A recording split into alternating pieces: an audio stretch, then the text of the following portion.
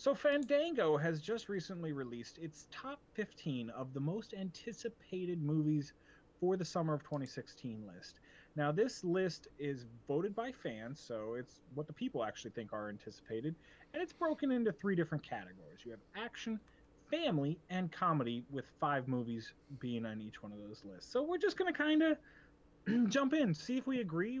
Are these movies anticipated, or just a bunch of crazy people doing the votes? I mean, you can't argue with the vote other than by saying that there was only 20 people voting anyway. The people that Yeah, happened I think to we're in the care. hundreds of thousands of people who voted for this because That's a pretty Fandango good is a poll. pretty big. That's actually a better Yeah, poll it's than pretty, most national pretty solid polls. poll.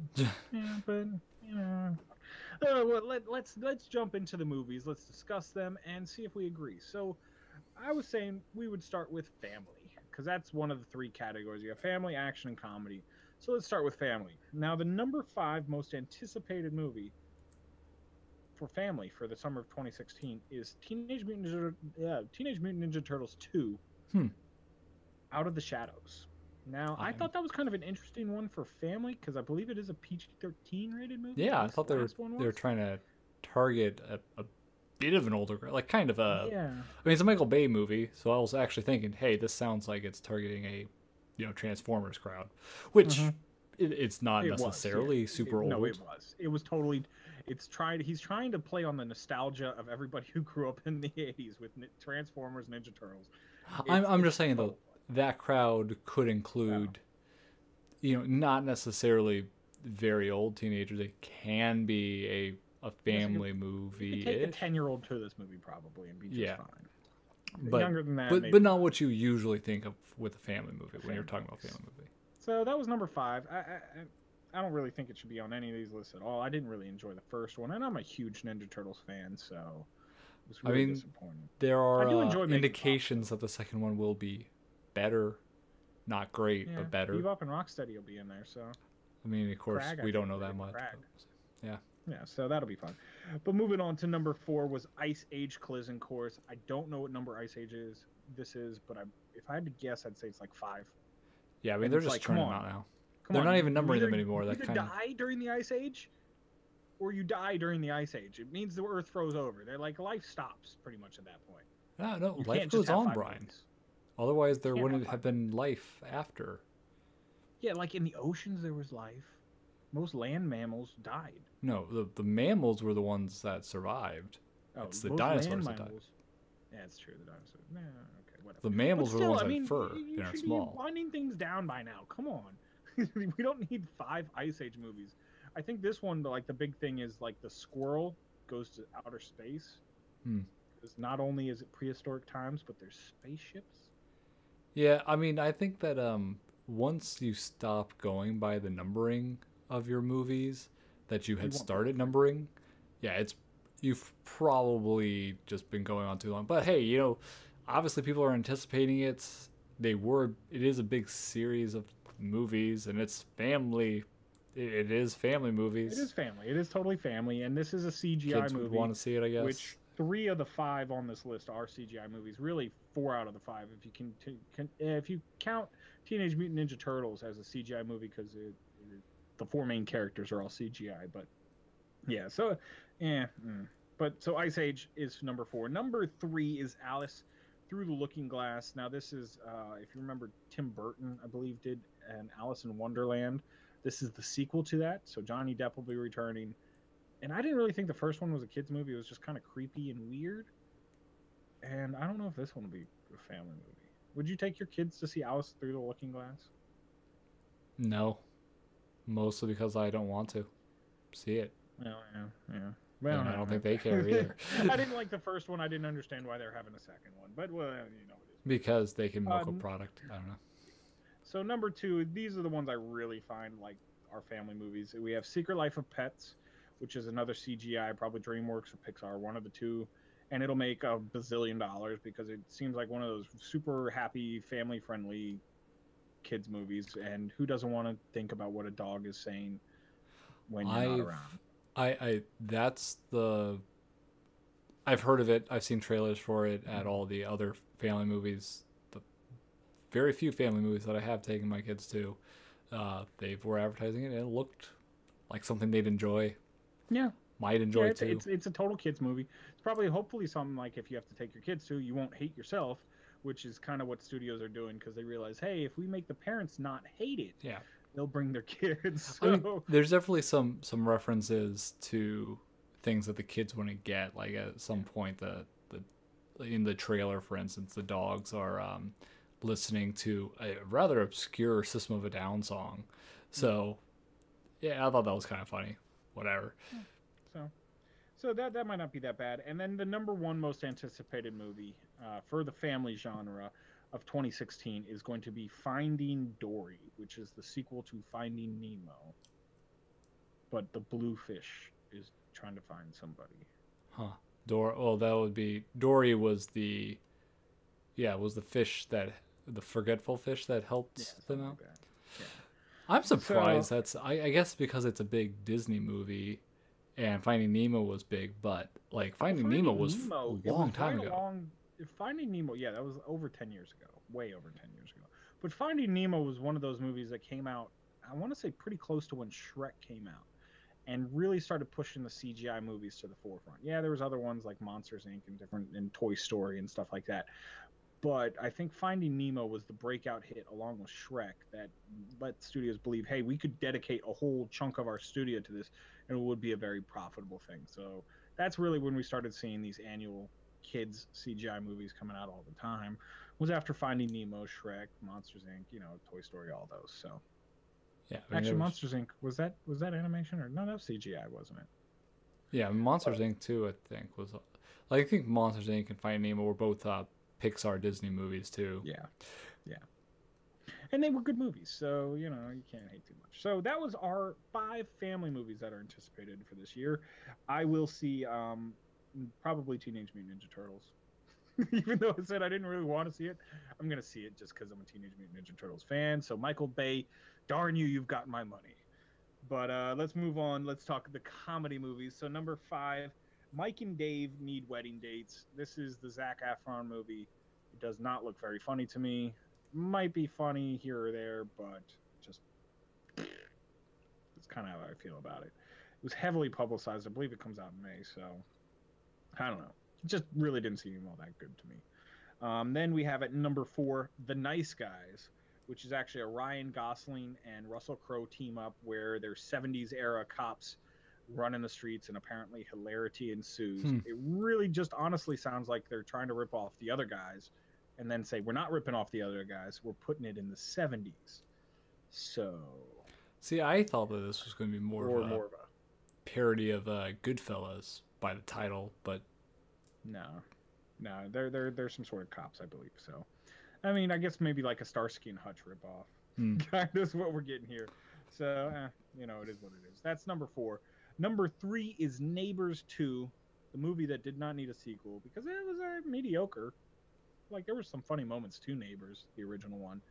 And this one is just like, all right, we did a fraternity. Let's just do a sorority moves next door. Yeah, that'll be great. Let's keep going back to the well on this one. So easy enough to churn out, I guess. I don't know. Like, yeah, did anyone watch the first one? I don't know anyone that half of it, and then I just never really.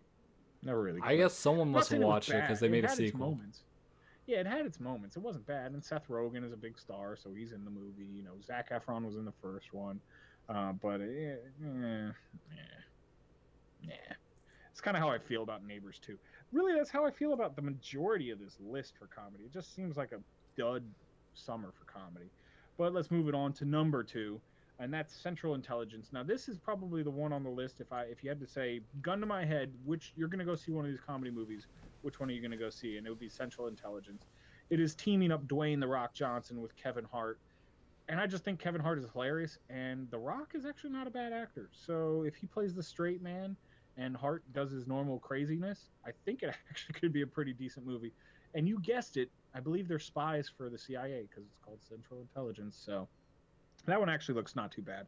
I don't mind those two teaming up. That'll be pretty cool. You know what? It sounds kind of like a weird. Now I'm not saying the storyline, but the matchup sounds kind of like a Rush Hour matchup. Hour. Yeah. Well, which Rush Hour is great. yeah, that's the traditional buddy cop. You know, you have one, kind of crazy one more straight laced. Because Well, really, I want to I say was the just setup in thinking. Starsky and Hutch, I was thinking because you have the action comedian star, and the and comedian. the action star that's known for like particular fighting, like hand to hand combat. Because The Rock from wrestling, Jackie Chan with kung fu, and then you put them with Yeah. the I comedy mean, guy, it's like 48 Hours. That's the old movie and from it's about some kind of Gary like big Busey international thing. and So Eddie Murphy. Yeah, it should be cool. Like I said, if I had to pick any one of these movies to watch, that would be Central Intelligence. So I am looking forward to that. It does seem like it'd be a funny one. Maybe I'll wait until it hits Redbox though. that's kind of the case. Sorry. There's very few comedy movies that are going to get me into the theater. Just Yeah, it's just not an atmosphere that you need to go to the And theater for. I enjoy comedy movies.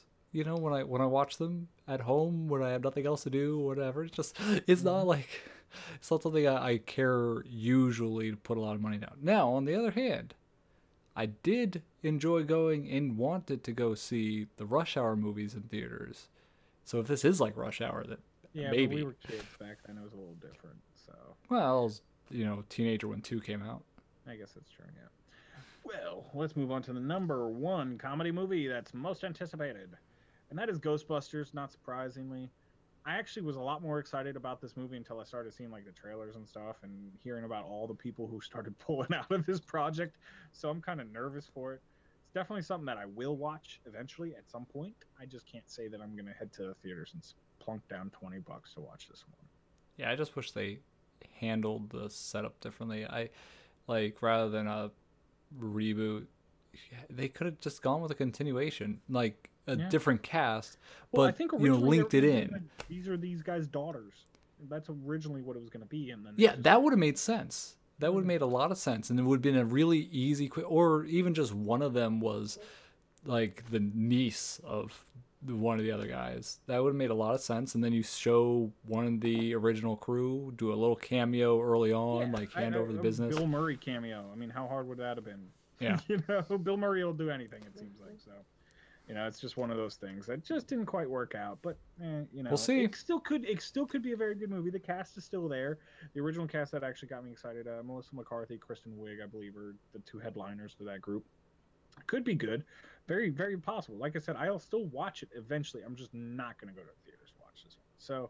So out of all the ones we've talked about, I would not go see any of these so far. So we're 10 movies down in our top 15 list, and I wouldn't see any of them.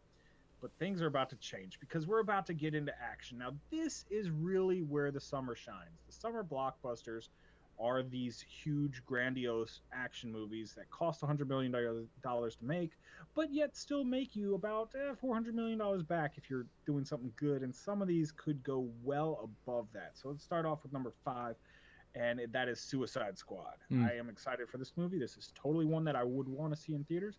A little less excited after I heard that they did those reshoots, but still not enough to make me not want to see this one in theaters. I think this would be a cool action one. And action movies, I think that's what theaters are made for more, because those big explosions, you want to see everything big, the sound, you want to feel it while you hear it, and that's something you can get. And I can imagine the Suicide Squad would probably deliver pretty well with that. So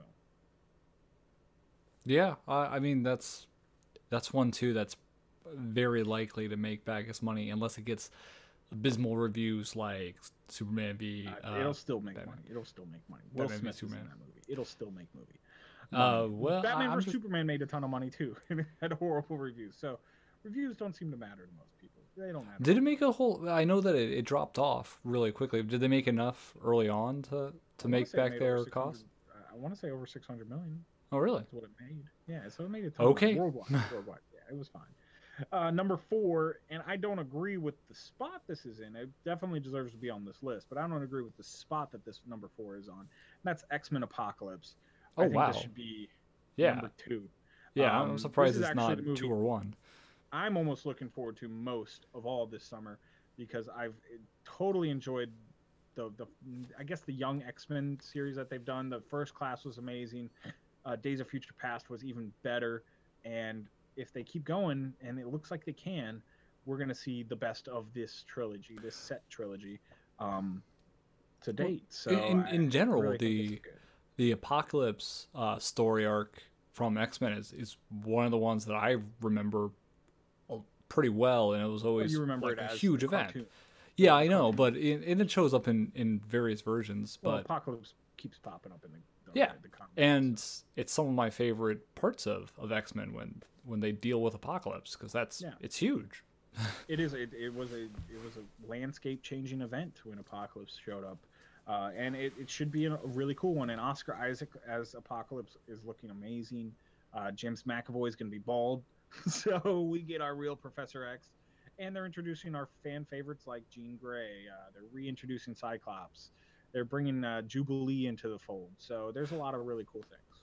Yeah, you know what? That might also be though why it's not higher on the list. Maybe some people are one with it's been anticipated so long. Maybe people are almost forgetting now for some reason. But also, I was going to say just the cast change up at this point. That could be a little bit, but you just curving it a little bit down. I don't know. But then number 3 is Jason Bourne, and so that should actually be pretty cool. I have always enjoyed the Bourne movies. Not something that I've ever felt like I needed to go to the theaters to see, so I would push it down a couple spots on this list. But Yeah, I'm Jason Bourne surprised should it's be that cool. high And up. this is the reuniting of Matt Damon and I want to say Paul Greengrass. I could be wrong on that name, but the original director from the original trilogy of Bourne movies. So they're going to get back together, and hopefully we'll get a cool action movie out of it. But then we have number 2, and this I just find ridiculous, Independence Day Resurgence. So Independence Day 2, the Independence Day without Will Smith. I think that's just what they should call it. Independence Day without Will Smith. That's really what the title of this should be. But yeah, it's apparently going to be big. I can believe that being anticipated. Just the stuff that they did for its promotion and people remembering back when the first Independence Day came out, and that's still one of those kind of phenomena movies, even though it wasn't necessarily the greatest work of heck no. cinema, but it was a came big together, deal. It's still a big deal. Right time. Yeah, it came out at the right time, had the right story, just did everything the way it did it right, even though it didn't have the highest caliber like writing, had excellent acting. It didn't have the greatest plot of all time, but it had a good enough one. And they blew up the White pieced it House all together well. So there's something to be said about putting a movie together well, and that's what they did. So you can't hate on it. And then our number 1 movie, Brendan, go ahead and tell us. Brendan hasn't even seen this list, but he knows what the number 1 anticipated movie for the action genre will be for the summer of 2016. Do I know? Voted by Fandango. If you don't get this one, Brendan, you're off the show. I mean, I thought it would be X-Men Apocalypse, to be honest with you. Okay, what other movie did I not say that's just as huge in that stratosphere, if not bigger? Civil War. Thank you. I didn't want to have to kick you off the show, but I was going to have to kick you off if you didn't get Civil War. Yeah, so Captain America Civil War. It's pretty much Avengers 3. I don't care what they say. You don't bring that many heroes together and call it Captain America. I mean, I know it was part of the cycle, like, oh, it's Captain America's turn for a new movie. Yeah, but it's Avengers 3. And I always thought it was odd that they were doing Civil War within Captain America rather than being Avengers, because that just seems like a straight... Well, it's even bigger than an Avengers storyline. Civil War is... Call it Avengers. Just call it Civil War. It should be Marvel Civil War, just like it was with the comics. Like, come on. And that would have been fine, but you know what? They're calling Captain America Civil War, and I am excited. I will go watch it in the theaters. Am I more excited for Captain America than I am for X-Men? No. About equal. Actually, a little more for X-Men, but it's still right up there. So that was the list of the top 15 movies that are most anticipated for this summer as rated by Fandango users, I guess, because people use Fandango and voted for it. Pretty much, it's a pretty solid list, I'd say. I don't really care for a lot of these movies. Probably before the summer really kicks off, we'll do another one of these of my most anticipated movies for the summer of 2016. But hit us up, let us know what you think. Do you think this list is pretty spot on? What would you change? Let us know. Comments down below, of course, at What's My Face on Twitter, Google Plus, and Facebook. Always good ways of getting a hold of us.